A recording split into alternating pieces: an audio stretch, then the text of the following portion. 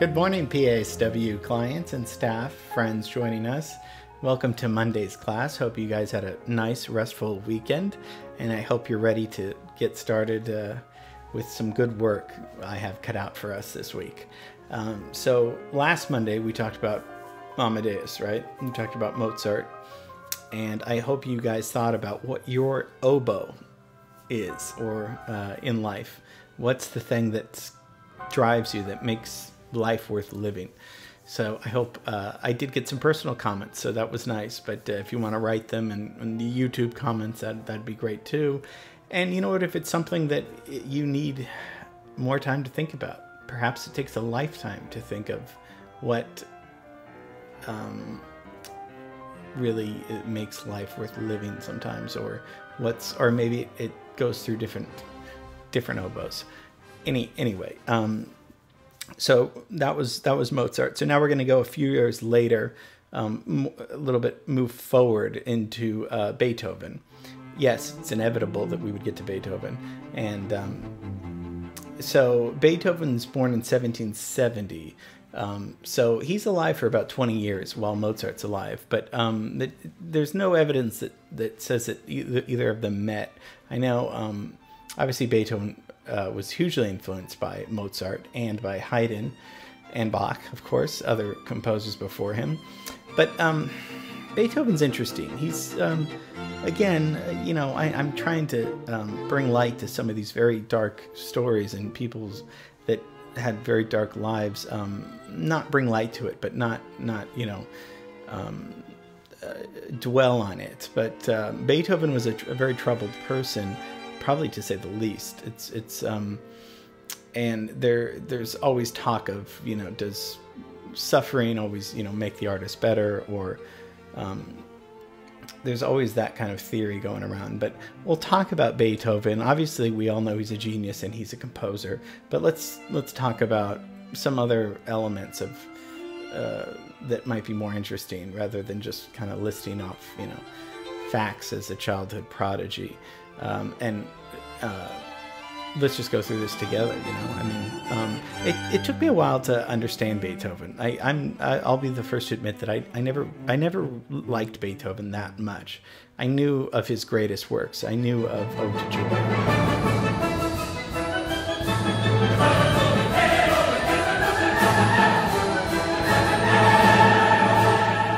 And that's genius.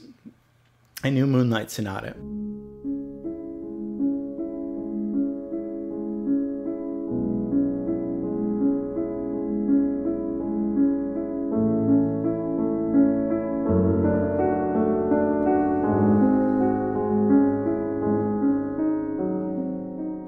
Genius. I knew Beethoven's Fifth.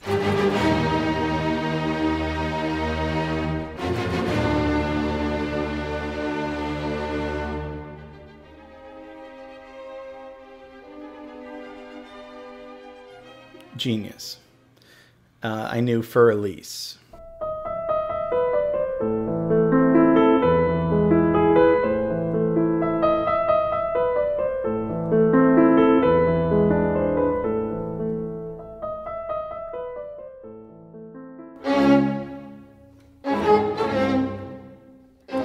He was a prodigy and had several brothers, and his father was an alcoholic and would beat him when he would play the wrong notes as he was practicing piano or keyboard, and he hated his father. But started making money pretty early on. Around 18, he was making money for the whole family as a musician, as somebody that would improvise on the piano. And it's funny because when I mentioned to in Mozart's thing that the piano was kind of becoming a little bit more of a mainstream instrument. Obviously, Mozart had piano concertos, but the harpsichord, clavichord, all these other keyboard things. Beethoven was one of the first composers to really utilize solely the piano as his instrument for composition and for concertos and for sonatas. Obviously, the famous Moonlight Sonata, which was not ever called the Moonlight Sonata. It was attributed after his death. It was simply just Piano Sonata number 14. but you know, that doesn't sell as many tickets. It's a little bit more romantic, and he wrote it for a woman. He didn't have a great love life. Never married, never had any kids. Was in love with many women that didn't reciprocate, or didn't work out, or you know, something like that, or didn't. Phone was disconnected, or something like that. So as he's already making a really, you know, a pretty good salary living as a composer, he begins losing his hearing in his 20s, and we all know that Beethoven was deaf. Now, obviously, he wasn't born deaf, but in his 20s he starts losing his hearing, and there's some mystery about how that happened. Was it and the consensus of what I've sort of discovered is that it was probably lead poisoning. Now, when he died, somebody took a lock of his hair, pretty substantial lock. They cut it off him off his dead body, and it's sold for 35,000 pounds, I think, a year ago or something like that. But because of that, it opened up a lot of insight into Beethoven's DNA, and because of this hair, they think that there might have been lead poisoning is the lead role into the cause of his hearing loss. So once Beethoven's 45, he's completely deaf. So this is the last 11 years of his life. So when you think of that, what's the irony of what God would give somebody? What's the most important thing for a composer? His ears, right? And to take that away is horrible. What's the worst that for a painter? His eyes, right? Not seeing something. Yet, because of Beethoven's training and brilliance, genius helps too, but because of his training and perfect pitch and all those years of writing, he could hear the music in his head. So he knew how it sounded. Now, that's not justification for, okay, well, that's just good. That's good enough for him then, right? No, it's you know, it must have been devastating. And also, we hear a sense of anger. And whether it's anger toward him, toward God, if he believed in God, toward society of some sort of, and rightly so. I mean, who wouldn't be outraged that why am I going deaf when he had all these other ailments too? You know, the list was so long I didn't even want to say it because it's just ridiculous. I mean, he was just a sickly, I mean, people back then were, but he was just a very sickly person. And then to throw this deafness on top of it, of course you're going to be mad at life. I mean, that's just human nature to be. And so from his early piano sonatas and symphonies toward the end of his life, his pieces become darker. Now, darker doesn't always mean better, but I think, you know, if we look at some of the pieces from the beginning to the end, there's something more that we can uncover. So it was really the string quartets, particularly the late string quartets of Beethoven, that I fell in love with, that I started not understanding, but I was intrigued and wanting to learn more about him. And particularly when I came across his famous fugue, which was way too far out there, that his publisher said it cannot go into the string quartet as a movement. It's got to be separate. No one's gonna buy that. I mean, they must have thought he was crazy when he wrote this thing, and he was deaf, and you know, so they probably thought you know, these were all mistakes. It's considered one of the greatest pieces today, his great fugue. It's the great fugue, it's called.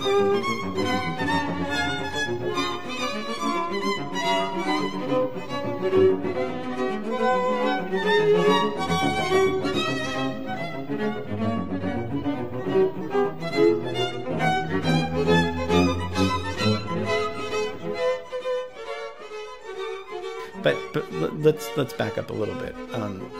So if he's completely deaf in his 40s, how long can you keep up that charade of pretending that you're not deaf to people that are going to hire you to give you money? how often can you make that work? I mean, it's horrible. Because and so he would have to start giving up public, performing in public, and he would only see select friends, and he would mostly start communicating in notebooks, which we have today. And I think he was probably already introverted, but then this deafness really forced him to probably become insular and very, very, even more private. So there were probably so many times when Beethoven wanted to give up because of this disability. And I mean, what could be more, appropriate for us to be talking about? A performer with a disability, with this increasing deafness. And what I want to talk to you about is something very, very important, that what Beethoven did, and it's called the Heiligenstadt Testament. Okay, Heiligenstadt's not there anymore. It's Vienna. Today, it's a part of Vienna, but it was a letter written by Beethoven to his brothers, Karl and Johann, and in 1802. So this is about 20 years before he dies. He dies at 56, which is young now, but that's probably, for his chronic illnesses, that probably wasn't that young. But he writes this Heiligenstadt Testament, and in it he really and he didn't send the letter ever. It stayed with him until he died. It was found in his papers after his death in 1827, and he dies after his death. So what he says in this is kind of this confession, and he says, "I would have ended my life. It was only my art that held me back. And it seemed to me impossible to leave the world until I had brought forth all that I felt was within me." What do you think about that? He was going to kill himself, but he had more work to do. Something in him, his will, a higher power, something in him said, there's more work to be done, and I have to give it to the world. Now you could say, well, that's the huge ego, and you'd be right. He probably did have a huge ego, but guess what? We're talking about him today. He did have a lot of work to do, and that work is something that we're listening to and enjoying and talking about on this beautiful sunny day right now. We're still, hundreds of years later, we're still talking about him. So, I mean, it's such a there's some will, and we see it in you guys and the clients, the staff does, that you guys keep moving on. You can't give up. I know that sounds corny, but there's something in you guys, in all of us, that tells us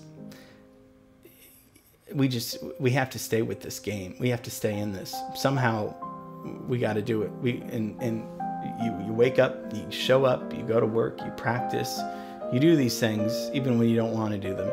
And that's whether you have a disability, whether you don't have one. So the fact that this Heiligenstadt, this letter, which he never sent to anybody, was this confession and this vulnerability and this sort of promise to his brothers and to the world that there's work for me to be done here. Truly remarkable and heartbreaking. So isn't there work for all of us to be done here? Isn't there work for us to do now? It was only my art that held me back. It seemed to me impossible to leave the world until I had brought forth all that I felt was within me. I'm stunned. I still can't. I think it's so beautiful. So we have a lot of work to do in our lives. And that art, whether it be composing, painting, writing, talking to somebody that needs to listen to someone to listen to, helping somebody on the street, being kind to somebody, all of those are in some ways motions of art. Let it be that is why life is work, why we have work to do here, Well, we need to keep doing good work here. So what a genius he was. And thank you for listening. So let's keep that in mind. What work do we have left? We have a lot of work to do here. Okay. Love you guys. See you tomorrow.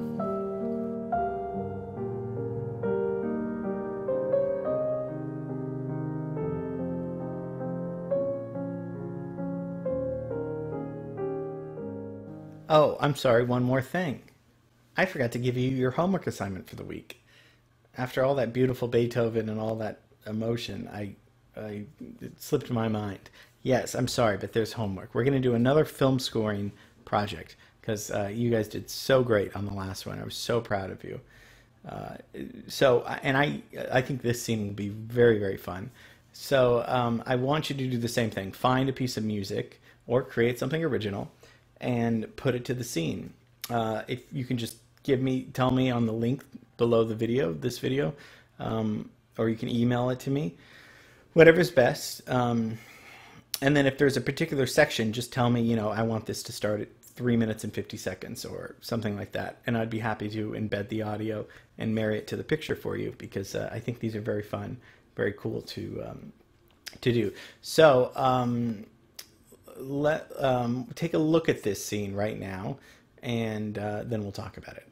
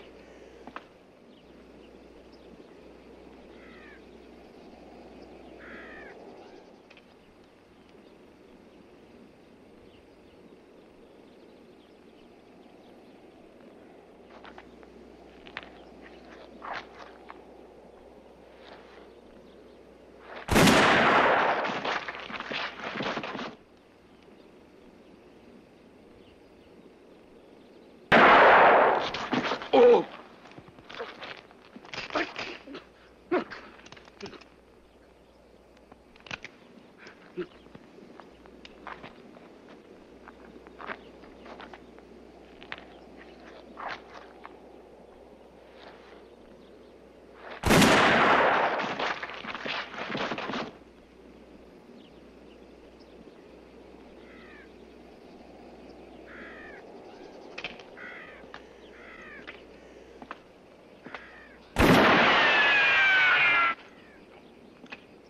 So that scene is from the very famous The Good, the Bad, and the Ugly, directed by Sergio Leone, and this is 1966.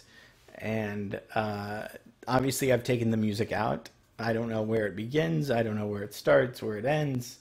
I mean, I do know, but you know what I'm saying. So a lot of long shots, a lot of close-ups, a lot of tension, violence, gunfights. I want you guys to come up with something. It can be funny. It can be, anything, but make it, take it seriously. It's like with the saber dances of Cacciatorian. That was funny, but they could have been going to a circus in the desert. So take it seriously, but there's no right or wrong answer. So come back and look at this. I'll see if I can upload just this. I'm sure I can to YouTube, just so you have reference of this. But this is obviously the movie stripped without the soundtrack. So I want you to put in the soundtrack for Friday. And so start today or, this week and send them to me by Thursday, the latest. and I'll put it up, and we'll see the results on Friday. Okay, all right. Good luck. Can't wait to see what you come up with. Bye.